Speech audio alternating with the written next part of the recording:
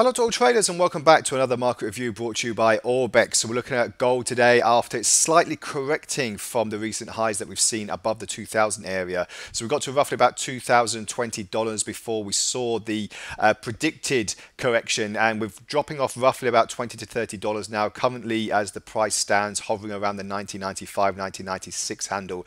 This is after a good jobs report in the NFP on Friday. Well, a solid jobs report. It came in as the consensus, roughly about 235,000 new jobs being added. And on the back of that as well, we've got core inflation data and inflation data year on year coming up on Wednesday.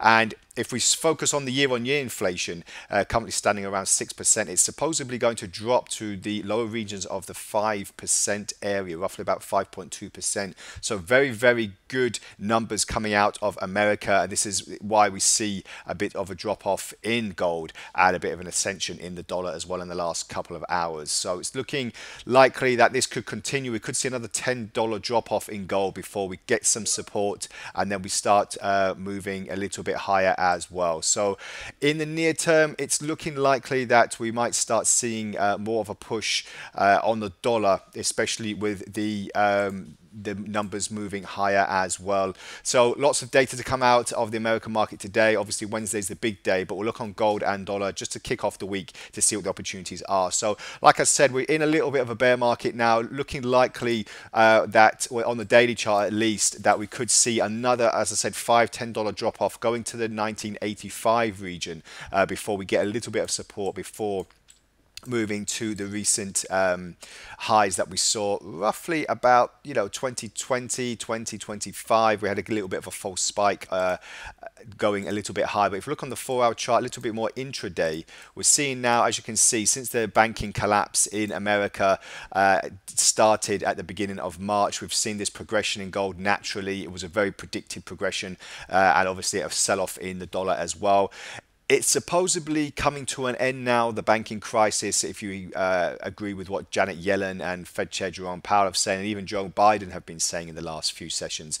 So with that being said, we could see, as I said before, bears really coming into the market to start selling off gold as well. But is this just a correction, or are we going to see a little bit more of an upside bias? Well, as you can see from the 4-hour chart, we're getting this choppy road to the upside here. So it's looking progressive, but as I said, if we can move past the 2020 area, then we could see these fresh highs really start progressing even further. So very exciting times for gold because there's not really too much on the way of divergences on the RSI. So we could be seeing slight correction and then a move to the upside. So we'll keep an eye on that for you in the near term as well. Speaking of the dollar and progression, excuse me. As you can see here, from Wednesday and Thursday's session, even before the NFP, we had this slight uptick on the DXY. And we've moved over $1 on that, which is quite a good reading since, as you can see here, since the financial banking collapse, we've just been in a constant bear channel. So we're trying to break out of it at the moment. If you're trading dollar pairs, for example, euro dollar, pound dollar, these big pairs in the Forex market, take a look on the DXY, sorry, the US index, because we could be seeing the next signal for this particular movement for the dollar. So today's trading, there's not too much fundamentals out. We're just waiting to see what bulls and bears are doing and gearing up for the big inflation data on Wednesday.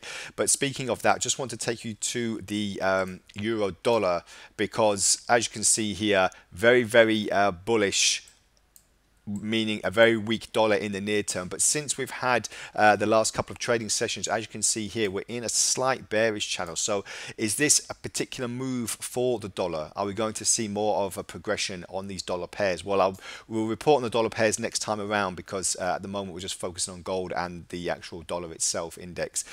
So just keep an eye out for the rumors of the next inflation data. Look at the consensus versus the previous data, and you'll get probably more of an idea of where we're going for the next couple of trading sessions at least. So let's see what's happening, and we'll keep you updated. So thank you very much for joining me today. Have a great trend day ahead, and bye for now.